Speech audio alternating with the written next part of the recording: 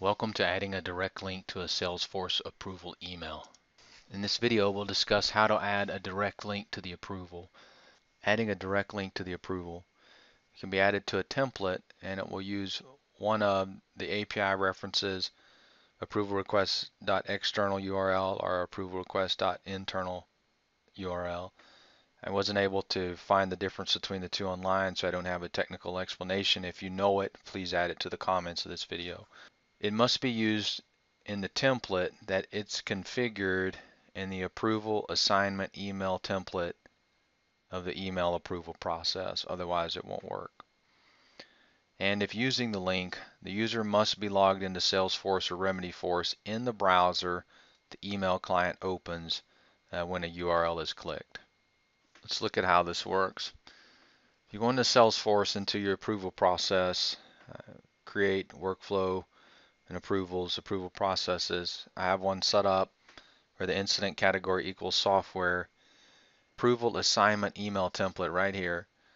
You must specify the template that you're going to modify to put the link in it. It has to be in here. Otherwise, it won't work. So since I've already got it configured, go ahead and open the template so you can see what it looks like. I'm just using a plain text template in this one. And I've pasted external and internal just so it shows up properly in my email. But you would click edit and then paste in the field wherever you want it. Okay, once that's done, go into the record you want to approve. In this case, the record's 501. We'll do actions, submit for approval. And once the record is submitted for approval in a couple of minutes, you'll get an email. And here's the email I received. Now, if you remember on the slide, it said you must be logged into the browser. Well, the default browser my email opens when I click a link is Internet Explorer. And since I'm not logged into Internet Explorer in Salesforce or Remedyforce, I'm prompted for credentials.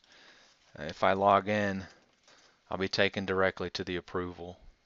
So now that I'm logged in, if I were to click the link again, it would take me directly to it without logging in.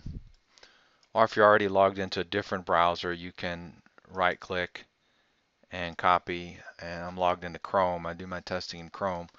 I can just paste the URL in here and it'll take me directly to the approval, and I can approve it and go from there.